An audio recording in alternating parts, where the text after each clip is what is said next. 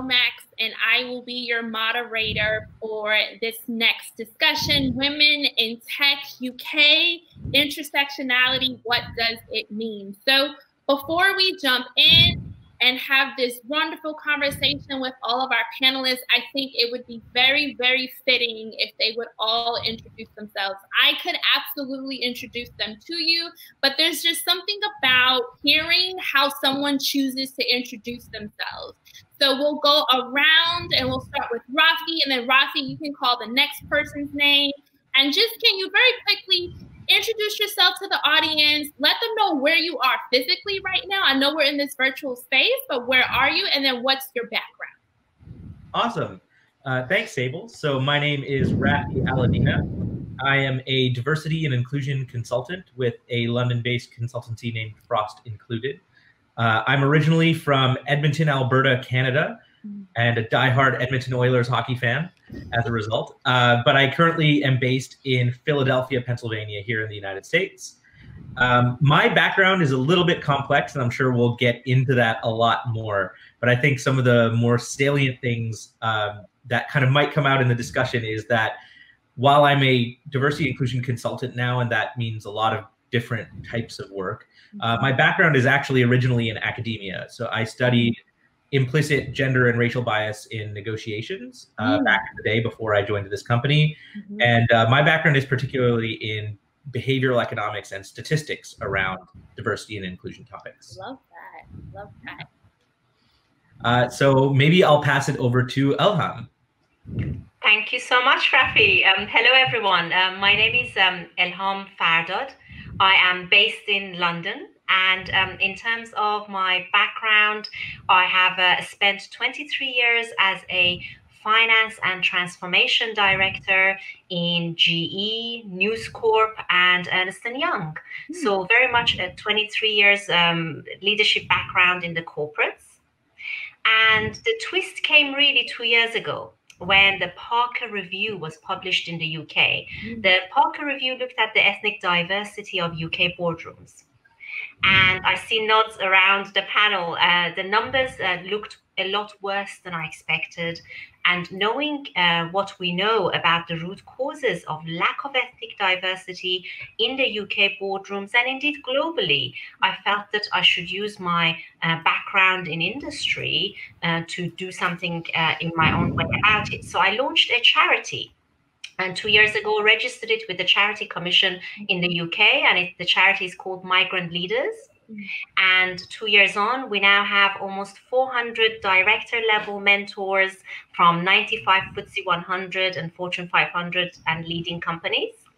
So almost 400 senior directors, mentoring 320 young mentees, first and second generation migrants, as well as disadvantaged young people between the age of 16 and 21. We also have corporate partnerships with Smith & Nephew, Kantar, Anglo-American, and through those partnerships, we've been able to deliver some amazing work experiences.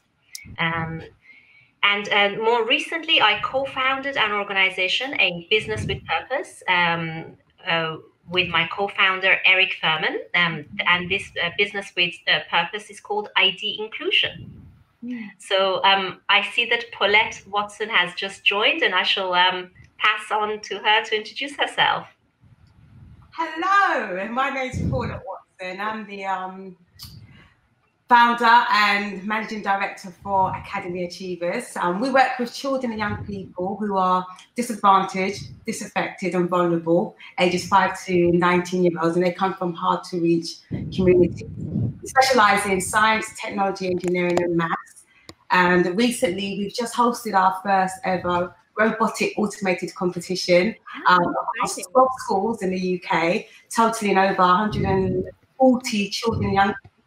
And what they did, they got involved in using a robot called Mindstorm, where they had to understand how to build, create and program the robot to solve missions. The good thing about the project that they did, we worked in collaboration with First Lego League, and what the children did, they were able to work in a group. So they were competing as teams, and they had to learn the value of core values, being respectful, being tolerant, and just, you know, just understanding people's differences. So it was good because a lot of them never ever seen a robot, never touched one. And we gave away 15 robots to each school. So it was good. We trained the teachers.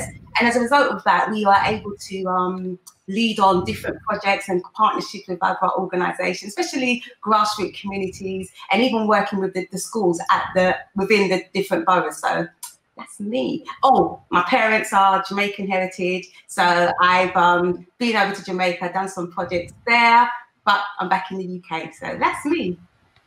Awesome. And then Candyce, last but not. Yes, my name is Candyce Costa. I am the UK ambassador of Women in Tech. I have an agency for digital marketing and social media for B2B. We specialize in B2B sphere. And I also have been an advocate for the past 5 years and very strongly in the past 3 for technology in general as Tech London advocate. And 2 years now as a Woman in Tech, and I found a magazine 2.5 years ago, where is the first magazine that is focused 100% in women in technology. Thank you. Yeah. Cool. Thank you for that. And I know I shared my name, but I didn't give anyone anything beyond that. So once again, I am Sable Lomax. I am the U.S. Director of Programs for Fearless Futures. Our headquarters is in London. I, however, am in the New York City, New Jersey area. I run the programs that take place in the States. We basically do equity and inclusion programs and consultancies for organizations, specifically focusing on senior leaders who are dedicated to figuring out the root causes of systemic inequities and what they can do to disrupt or cause transformative change within their organizations, for their people, and for their products. So with that mouthful out of the way, I am super excited for this panel. You've already, if I were you, I'd say, oh, I'm in for a treat just by listening to everyone's introduction. So I am excited, and we're going to jump right in. Paulette, I'm going to start off with you. I would love for you to share with us, like, when did you first come to understand the term intersectionality? What's your story when it comes to intersectionality, and what does it mean to you? Okay, so when I first come to understand intersectionality, I literally was living in Switzerland at the time, and I had to do, I was asked to be a co-author to a book called School Leadership in the Caribbean, Perception, Practice, Paradigm. And my chapter was on Every Clip Matters Leadership Fellowship in ICT Education in Jamaica. And when I was interviewing the Black ladies who were tech leaders, well, they were leading in ICT and education, but when I started to talk to them and they were telling me about the barriers that they had experienced, meaning it was difficult for them to get the top jobs, to become a head teacher, their experience. And I was like, oh my goodness, like, wow, you know, every time I spoke to a different young woman, she had experienced a different experience. And as I was doing my research to write for this chapter, I was thinking about, okay, so these women are experiencing all these issues when it comes to race, when it comes to gender. And then I came across the lady, Kimberly Crenshaw. I was thinking, oh my goodness, it's not just these women that are experiencing. I've started to do some more in-depth in research on, and I realized that a lot of American women were being oppressed, and the systems and the structures that were there that were blocking them from getting like into high positions. So then I started to look at my experience. And here's a case study. I remember when I just had some when I was 19, and I got a job in a bank, in a really top high market bank, and I was young. And I was sassy, and I really wanted to, you know, really climb up the ladder. And I was blocked. You know, what happened was that some of the women that were there, they didn't like me. I didn't understand why. Every time I wanted to share my, in terms of when we're talking about products in the bank, they did. It's like they put me to the back. They made me do like really easy tasks, and I'm like, I was thinking, but I'm good at analyzing. I'm good at, you know, talking, pitching, and they did not allow me to. So I was constantly block. And then what happened, I realized that when I wanted to talk to the other Black women who were there, I realized that they were at the lower end of the job market, and they didn't have a voice, they didn't have a say. So it was difficult for me to even liaise or to talk about my aspirations. So I left, and as a result of me leaving, what I did, I took the bank to I took them to the tribunal, and I won. So at 20 years old, just having my daughter, I won this case with so much money. I didn't understand it at the time, and from that experience, what it did for me was look at understanding when you're in a workforce or in a workplace, it's about understanding emotional intelligence.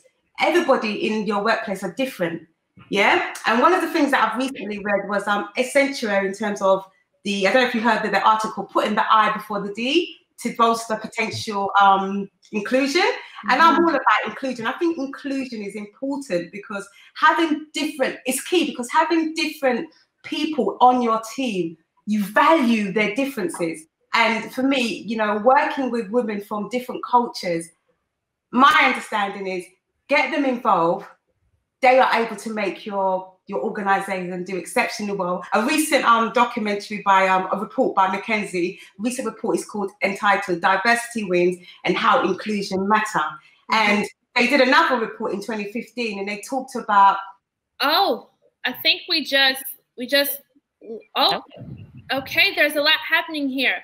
Paulette just got cut off for a little bit, but we're going to get back to you. There was lots of juice there. You just gave us so much, Paulette. And I just want to first say thank you for sharing your story and just for jumping right into your personal experience and how you came to understand what is intersectionality. I really love and adore the fact that you immediately brought in to the space, our virtual space, if you will, the critical race theorist Kimberly Crenshaw, who was credited, for coining the term intersectionality, which is just to break it down for those who are watching who might not have the fullest of understanding, or maybe you haven't read up on it yet. It's on your to-do list. Yeah. The idea that there are oppressions in the world. So Paulette very clearly spoke to racism and she spoke to sexism. And then, we have other isms. We have anti-Semitism, Islamophobia, et cetera, But the idea is that when someone is dealing with multiple oppressions, when they're dealing with one oppression and another oppression, when they intersect, that experience at that intersection of navigating multiple oppressions creates a very different, unique, compounded, and particularistic experience. Yeah. So the experience of a white woman, she is absolutely dealing with sexism. Yeah. But if the woman is also Black, that Black woman at that intersection creates a different experience. If we were to layer that with disableism, that's another different experience. If we were to layer that with Islamophobia, so this idea of intersectionality, if we analyze them as silos, we miss the experiences of individuals and how they are compounded and how they are particularistic. So I just want to thank you, Paulette, for bringing that into the space. And you started speaking about how you were doing research and you were generating reports and reading reports and seeing that, there are some people who are having very different experiences in the workforce than others. And I thought, oh my God, Raafi was like, this is what I studied.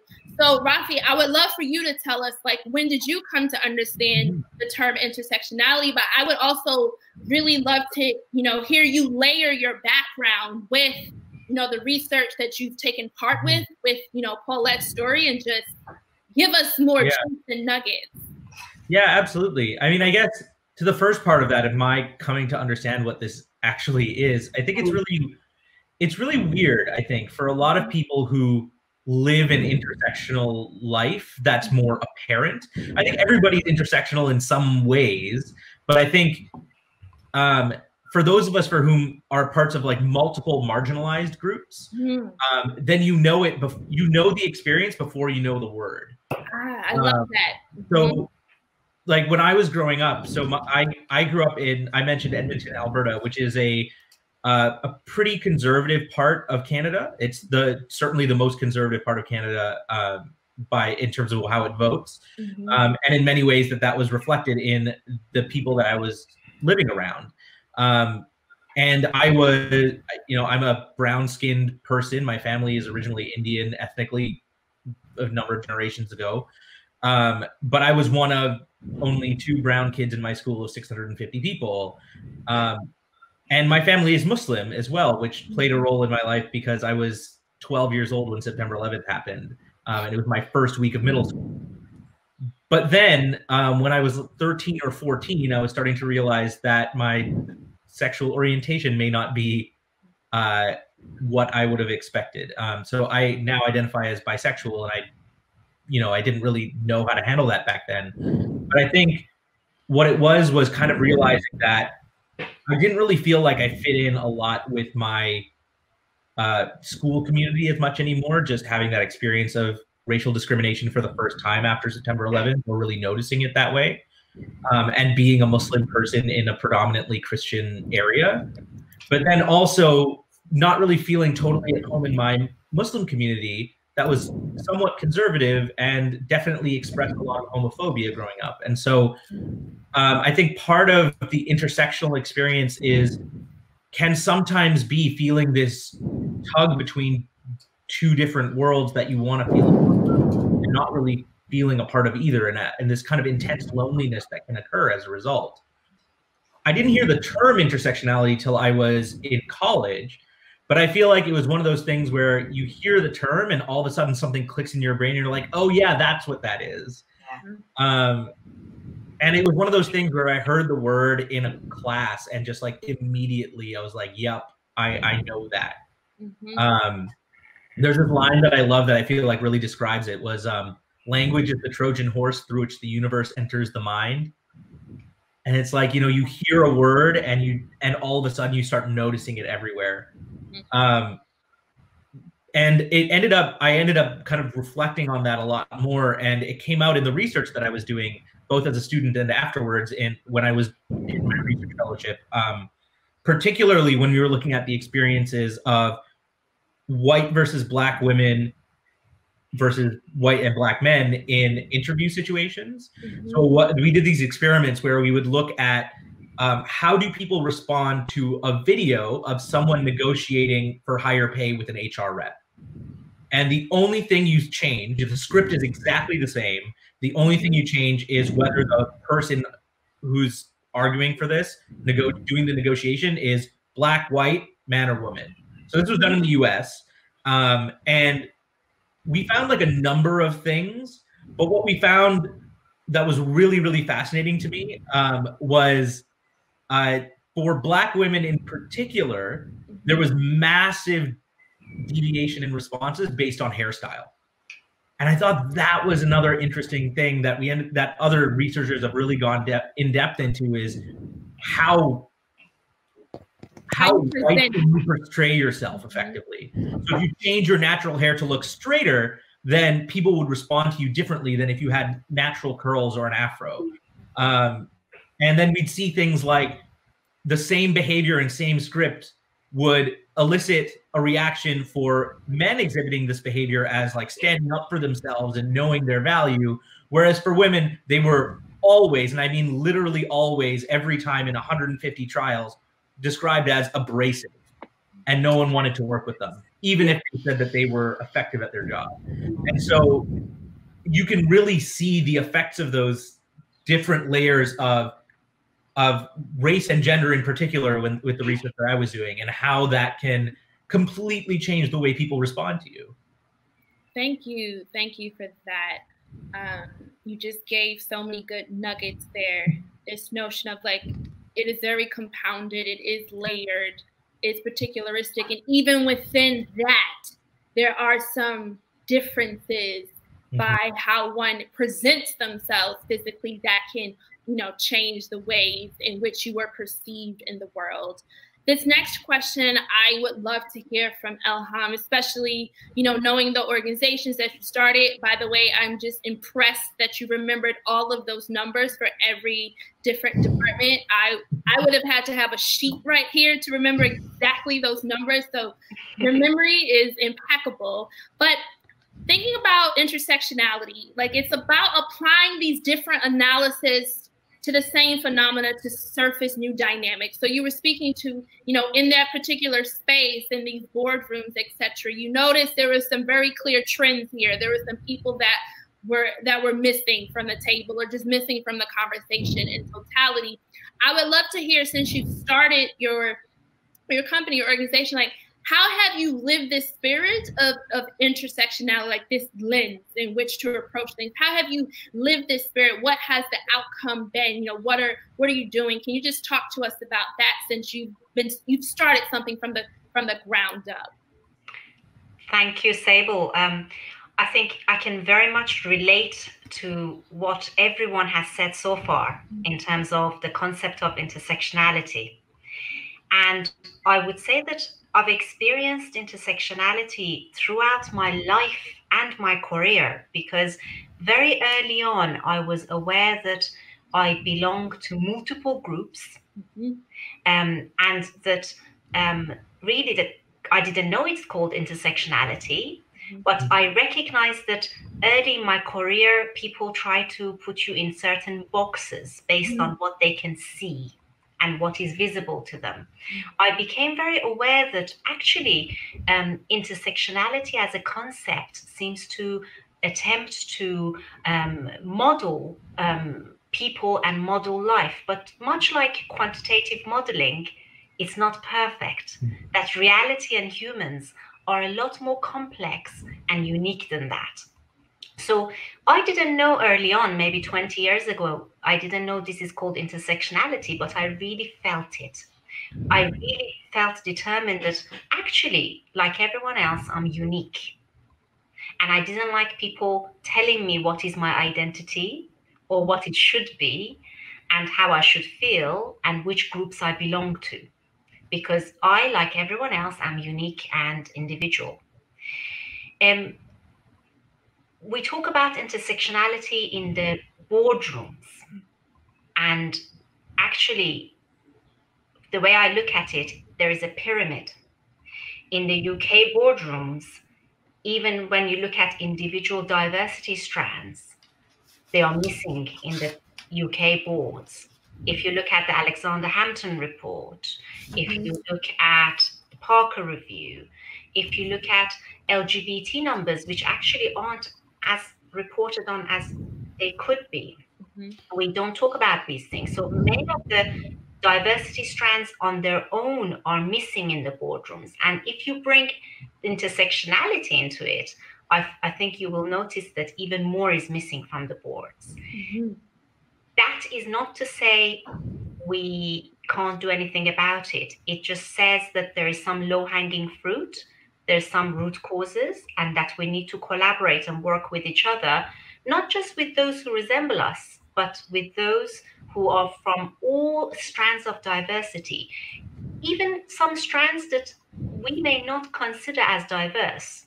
For instance, white British males, middle-aged men from disadvantaged backgrounds who really we can relate to, and we together understand what is disadvantage, and to support, mentor, sponsor, and help each other progress, actually. And so my experience has been very much an individual experience of living and breathing diversity throughout my career. Thank you for that. I would love to hear from you, Candyce, on this notion of, like, when you think about the organizations that you've worked for, in the past, or even organizations you might want to engage with in some capacity in the future, how do you wish that organizations would approach, diversity, equity, and inclusion through an intersectional lens differently? Yeah, I think the most difficult thing is our workplace environment, the companies and you know, like organizations, associations. So any place of work is still very much, they want to talk and they want to touch in the diversity, inclusivity, but they don't really want to do something about it, you know, so they really don't want to take the action. So you want to talk because you wanted to show to the world that you care, but in reality, they just find excuses or put obstacles on the let's do something, really. So I think to the very start, that comes from a place of scare, you know, of changes, because I think most of the human beings, we are very much comfortable on our comfortable zone. So when you have to shake it up and you have to make changes, people, they don't know how to react, and because, you know, it's normal. I think it's something that's normal for the human nature. When I was working corporate and I was in positions of leadership, just for as an example, in my home, in my house, I have a son that now he's 26 years old. I always say and talk about people. I try not. I'm talking this for 25 years because I come from, my background is art. So I was a ballerina, and in this industry, we have the LGBT very strong. So I grew up in a place and around people that were very much about, I love you the way you are, and I respect you for who you are. So when I was in corporate, that I left the arts and went to corporate in sales, in technology, I had to fit in. So that is the first time that I have, so like Raafi said, I knew the feeling, I knew the experience, I didn't know the word for that, you know. So I was in a place that being a woman was like, oh, you're not belong. To belong, you have to be very like having male attitudes and characteristics in, you know, like in sales. I was lucky because I'm very competitive. So what in the ballet, and when I work in a more feminine industry, I was always bullied because I was too straight to the point. I was too honest. I was too, you know, whatever the words that they want to say. So I never really fit anywhere. And until the day that I said, I have to be myself, I have to respect myself. And then I started looking for that. So every time that I have worked for companies, and nowadays working as a contractor or stepping in as a consultant, the first thing that I saw, I tried to figure out is the culture that the company has, you know, not about benefits or about, oh, we have Friday happy hour, or oh, we have apples and bananas every single day for the breakfast. I don't care. I buy apples and bananas, you know. I want to know about your people culture. How are you respecting people? How people can have their voice literally heard, and what kind of changes you're doing, and showing people that you really care. Because until you act, it's nothing, you know. For me, you know, sometimes I'm really rush, like very, because it is me, it's my personality, I'm born that way. So for me, just words are really good because the debate and the conversation has to start it. But until you take actions and really change the environment, even at home, it's nothing, you know. So I think companies, they are talking too much and a little bit scared of taking actions. Thank you for sharing that. I would love to hear from anyone, honestly. Like, why do you think that intersectionality is such a buzzword right now? Like, go ahead, Paulette. Yeah.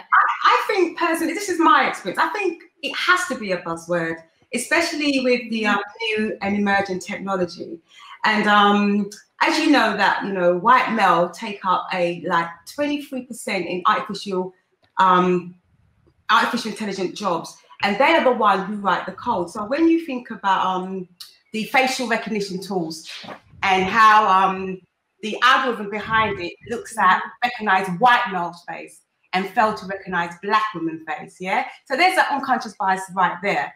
And we, black women or women, need to understand, because of this unconscious biasness and the algorithm used to try and exclude us, we need to understand what intersectionality means, what does it mean for us, and how we can get involved, meaning get more involved in jobs like STEM, you know, try and be the ladies behind the ones who create the algorithm so we can change the status quo. So that's why I feel it's a buzzword. It's about us taking up those seats, getting involved in tech, being able to become programmers, write the algorithm so that we're not excluded anymore. That's why intersectionality has to be a buzzword. Our young people, black women, women on a whole needs to understand what it includes. Raafi, I thought you were going to say something. Yeah, I was just going to kind of amplify what Paulette's saying a little bit and add to it by just saying that I think in addition to it being needed, I think part of the reason it's so needed by companies right now is that people who are marginalized in multiple ways and so live these kind of marginalized intersectionalities, they have a voice like they've never really had before. In part because of things like social media, but I think in general, you know, I feel like it's allowed those groups of people who might be in the minority in one company or in a really strong minority in one company to see each other, hear about the fact that their experiences are not theirs alone, and band together to form these kind of more broader understandings of the systemic oppression that they are feeling that they may not have necessarily known beforehand, or at least known in that kind of capacity. And so I think companies are now realizing that they are missing those voices. I think at some point, you know, when Paulette was talking about the fact that so many coders are just middle-aged white men, and as a result, their facial recognition software ends up being imbued with the biases that they themselves hold.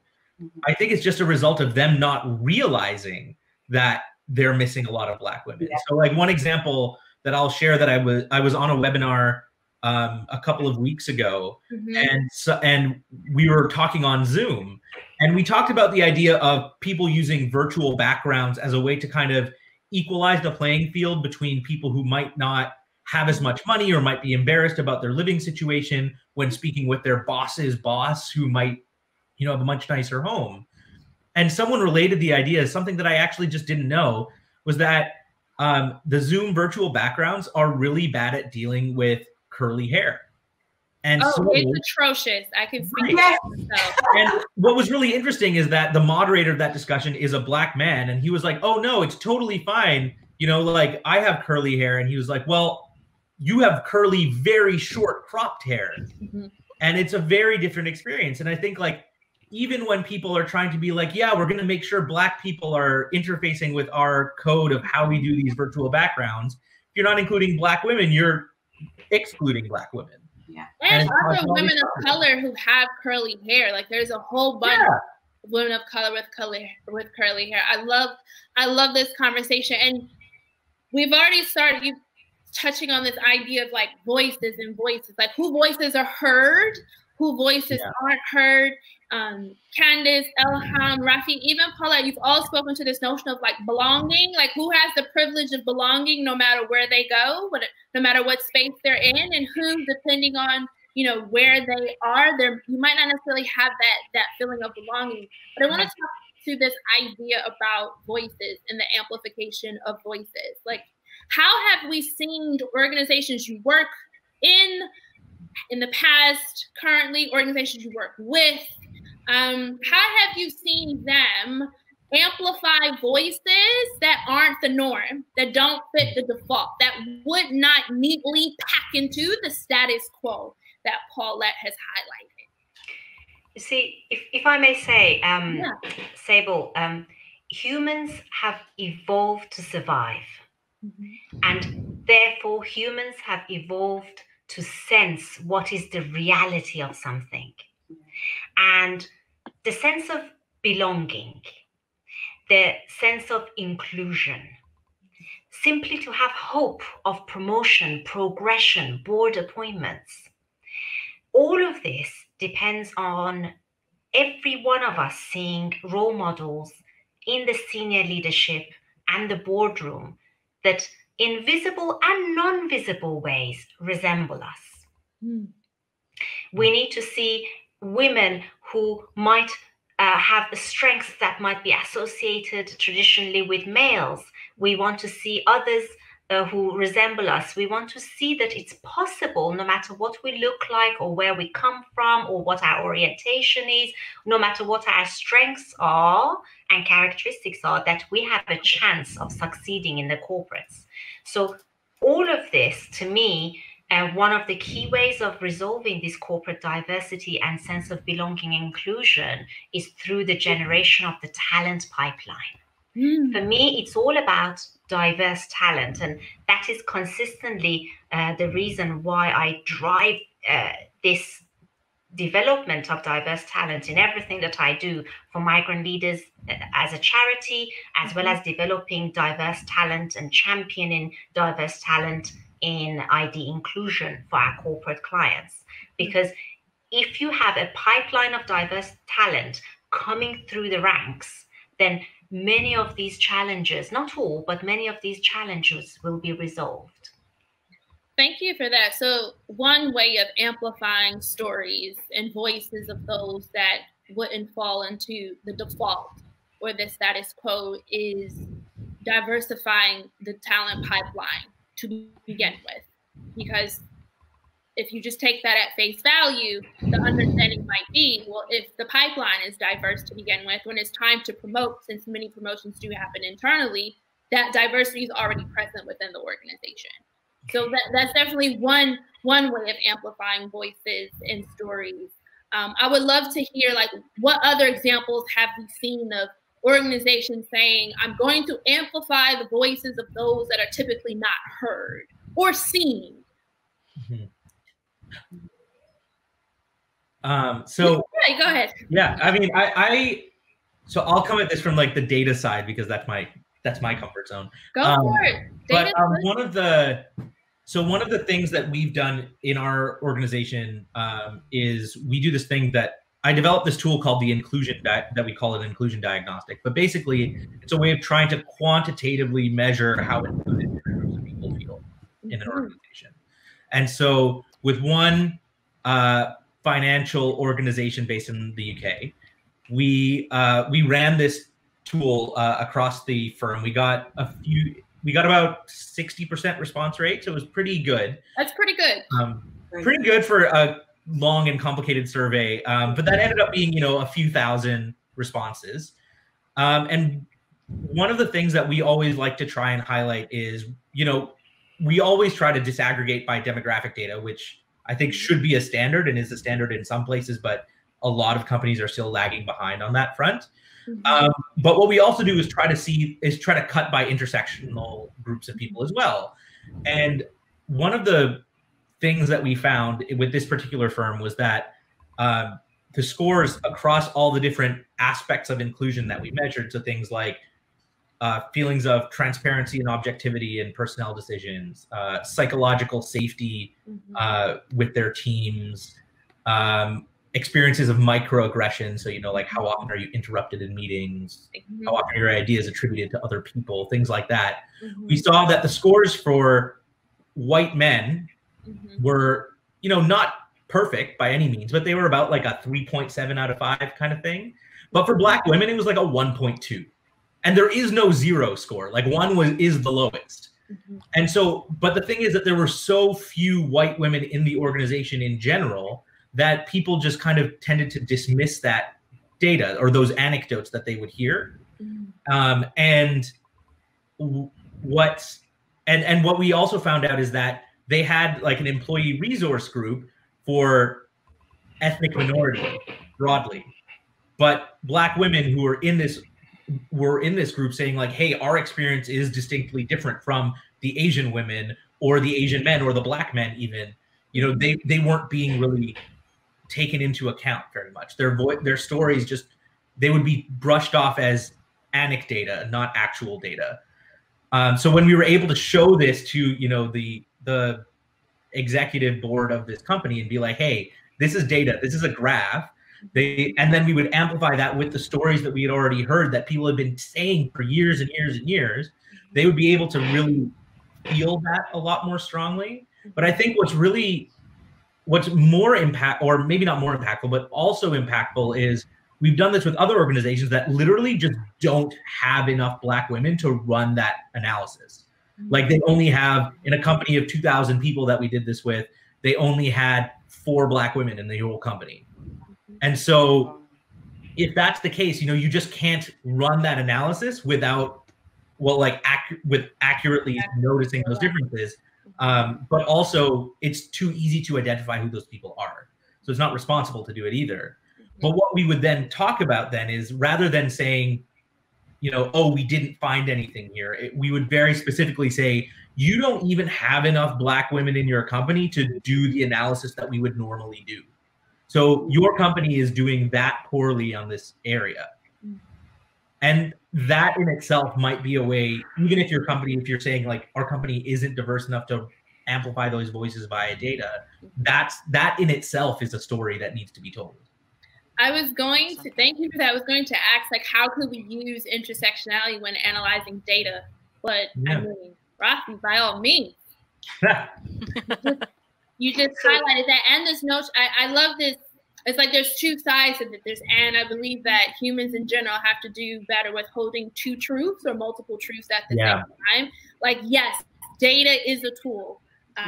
It's a tool that many organizations use, small or large, global even. I guess you can call that extra large for sake of conversation. Like, data is a tool. When we have the data, when there are enough people to get the data, whatever, you know, however we disaggregate it or whatever we're trying to figure out, it's like, what do we then do with that data? Candyce, you spoke to action. It's like, okay, we now know this thing. What do we then do? Yeah. And then I love this other side. Well, if there happens to be an organization where we can't ethically run this tool because it'd be very, very clear who responded and who says and thinks what. We can't just give anonymous antidotes, if you will.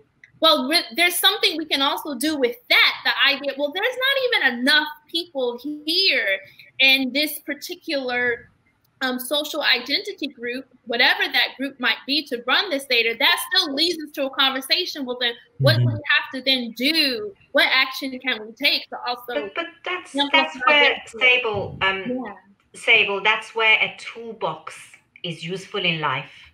Because in any problem, if you try and use only the same tool, whether it's quantitative analysis, it will be limited.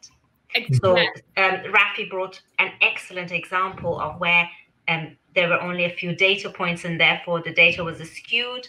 The data and people entering their intersections and diversity strands, the data might not be correct, all sorts of limitations to quantitative analysis. But that's where quantitative analysis of any kind can only be one tool in the box. For example, in the case of the example that Raafi discussed was a really potent example. There can be qualitative analysis in such cases. Why would a company then stop? Why wouldn't they get the 3 or 4 Afro-Caribbean women together in a focus group and use qualitative analysis and focus groups to understand a little bit more about their experience and challenges and root causes, and how, therefore, the company culture, maturity curve in terms of inclusion maturity curve, something that I always use. I kind of came up with that terminology of inclusion maturity curve in terms of the culture.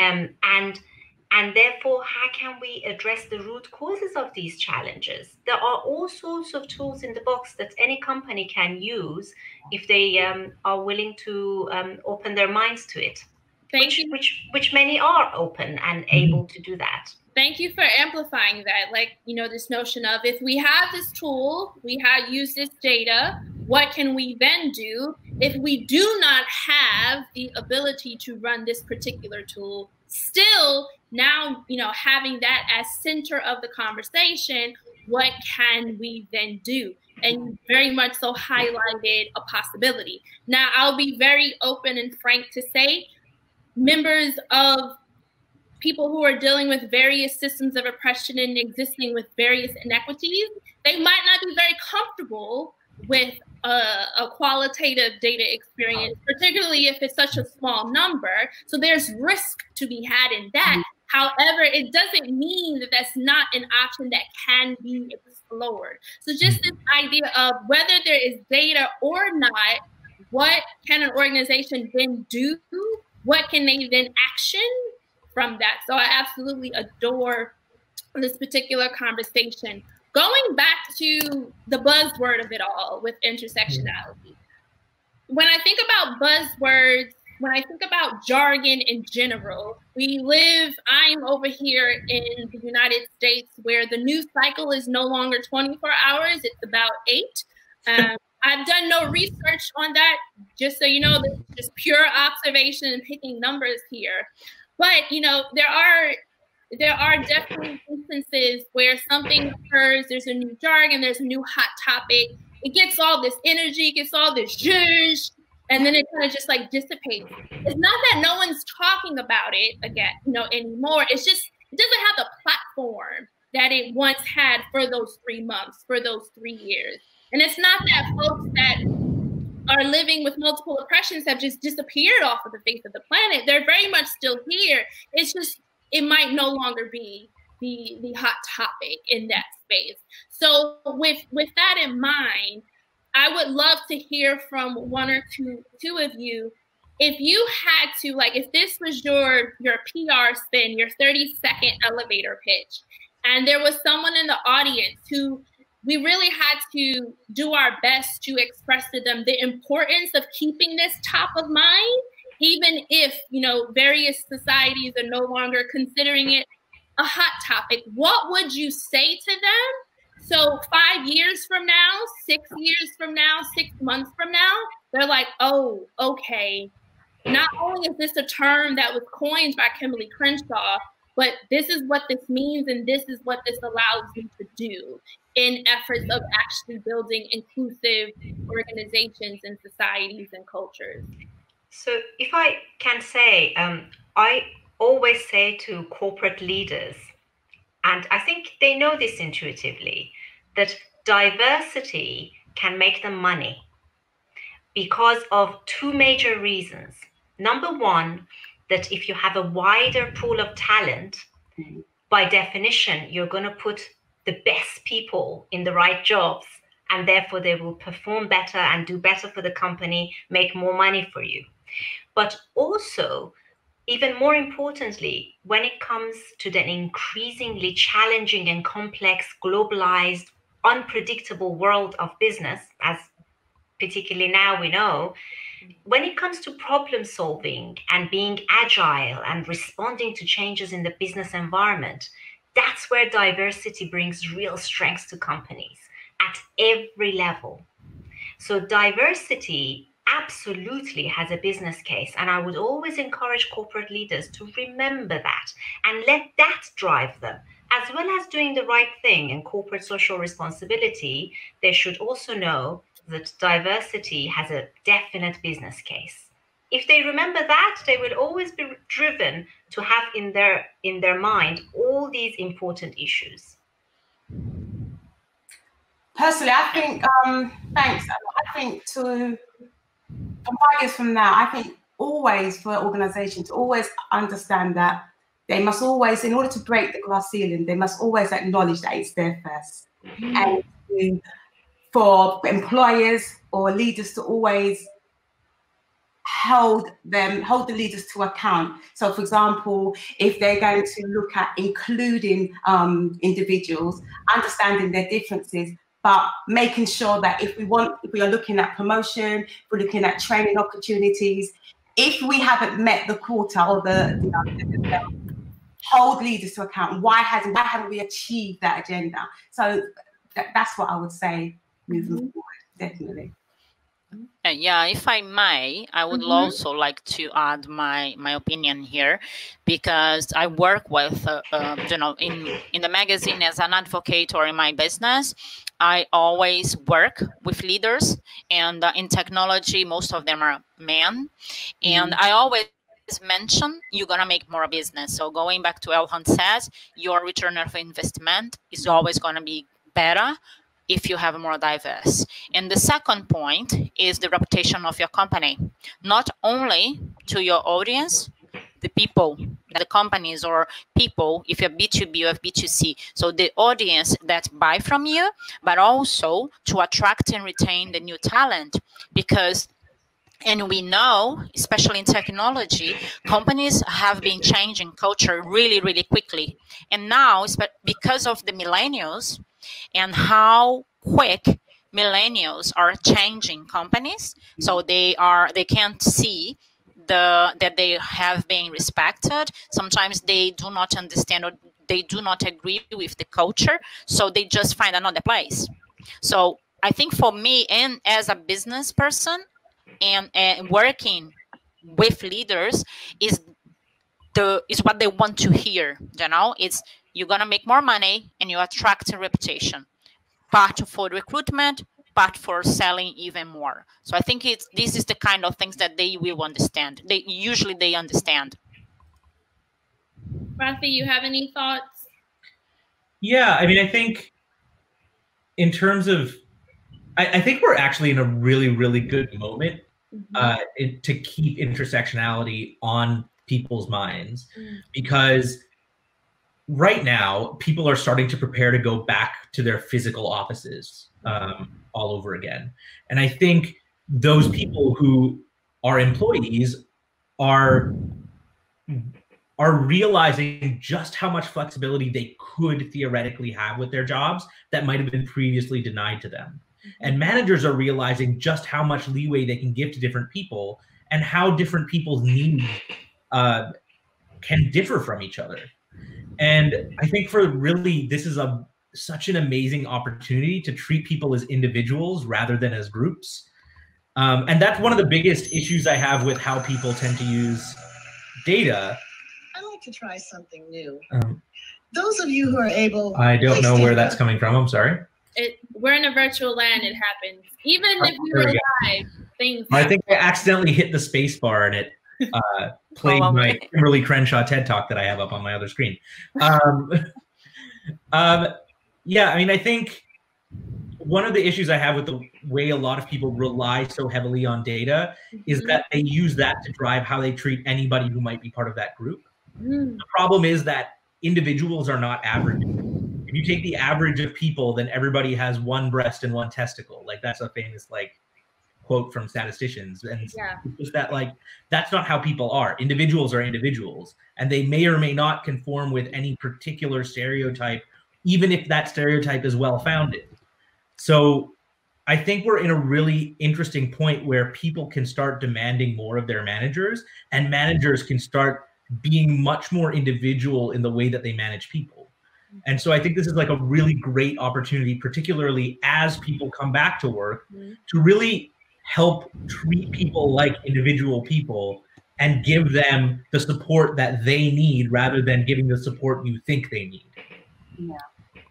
I love that. And just staying on that grain, what advice would you give to organizations, no matter their size, who want to live the values of inclusion and intersectionality in this current time of COVID-19, knowing folks will slowly be making their way back to the office?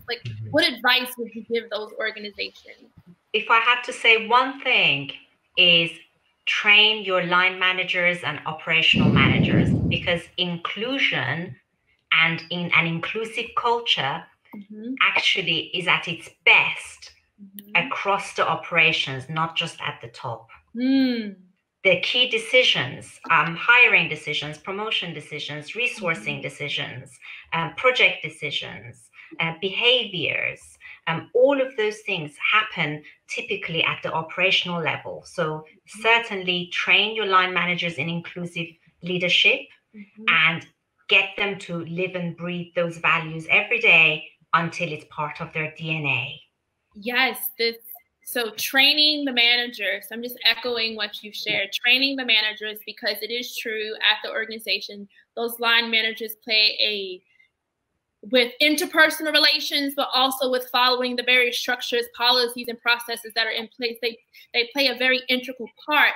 But not only that, to make sure it's embedded into the ecosystem of the DNA of the organization. That is, I love that. Any other thoughts about, like, okay, before we knew it, we were in a pandemic. The world was responding in very different ways. People working from home. We have our essential workers, like whatever the organization is, and wherever folks are working or able to work based on the positions that they hold.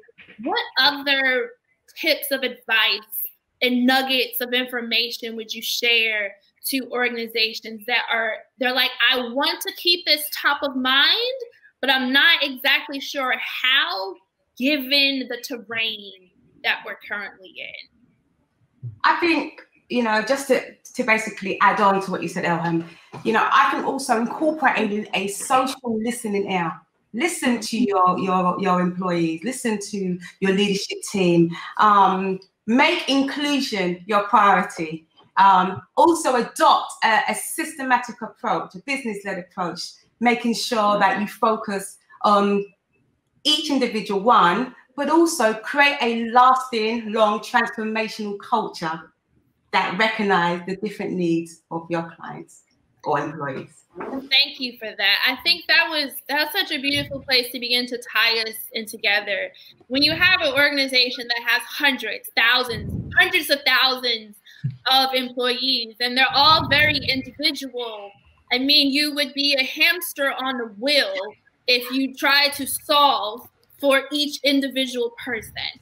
But if we embed into the DNA and the ecosystem of the organization systemic changes that build in equity and inclusion, then you're already ahead of the game. And I just really appreciate that. This has been such a rich conversation. It was a pleasure hearing from all of you with your different backgrounds. I mean, I think we had the same amount of tech glitches that we would have had if we were on a stage together. I've been on my shared stages, and you're talking into the microphone and no one can hear you. It's great to have you on microphone sound check. So, we just are where we are in the world. So I appreciate everyone who's watching, the flexibility of all of you here. But I would be remiss to finish up without everyone sharing, how can we connect with you after this? How can we stay in touch? Because if ever there were a time in our present day for those who, are living, to reconnect or to connect with those who are doing the type of work that has the advice and insights that we need, and that skill, those analytical frameworks to be able to help build equity into the ecosystem of the organization, I would say wholeheartedly the time would be now. So Paulette, can you let us know how to stay in contact with you? We have 2 minutes, so we got to do a little bit. Okay, so follow us via Instagram at Academy Achievers Limited, or Twitter, Facebook. We are going to be launching our Be Me project on the 24th of June, where we want to raise 1 million BME girls' aspiration in science, technology, engineering, and maths careers. We are going to be creating an AI gaming product that will help to encourage and engage these girls. We're looking for advisors, game developers, graphic designers, experts in AI, machine and deep learning, virtual reality, augmented reality too. Thank you. It's been an awesome opportunity being here. Thank you. Candyce, so you don't leave us again, go now. Yes.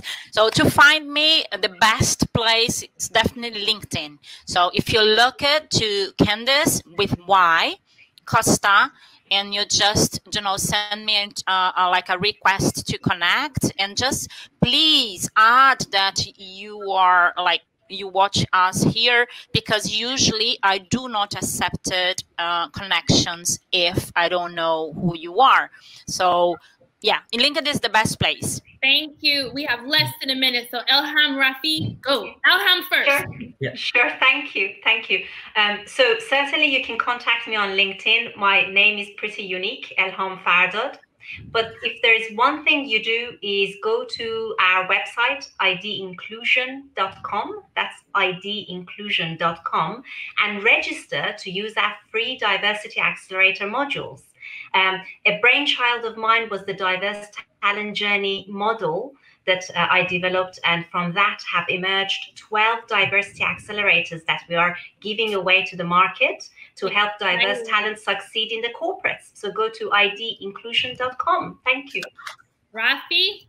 Awesome. Yeah, you can see my name on the Women in Tech website, and you can find me on Facebook, Twitter, LinkedIn, Snapchat, Instagram, TikTok, all the things. Yeah, find me anywhere. Yeah, you can reach out about our company at www.frostincluded.com, and you can find more about the different tools that we have to offer. And I'll just wrap us up. I am Sable Lomax, U.S. Director of Programs for Fearless Futures. You can find us on Twitter, Instagram, and Facebook at Fearless Futures or fearlessfutures.org. It was super exciting having this chat. Thank you all for sharing your thoughts, your experiences, your personal background, where you are, how you got there, your thoughts on how you came to understand intersectionality, and really digging into what does it really mean, and also sharing what could organizations do now to keep it front of mind so it's a buzzword that never loses its actual speed. So it's been a pleasure. I hope everyone enjoys the rest of your day. Make sure you hydrate, take care of yourselves. I know shutdowns are still happening, but please, please, please get some fresh air and just keep intersectionality top of mind. And when you get a chance, I would largely encourage you to check out the critical race theorist, Kimberly Crenshaw, and she spells Kimberly with an E at the end, not with a Y. So our Candyce is with a Y, our Kimberly is with an E. Wonderful. Enjoy. Thank you. Thank you so much. Thank you, everyone. Thank you.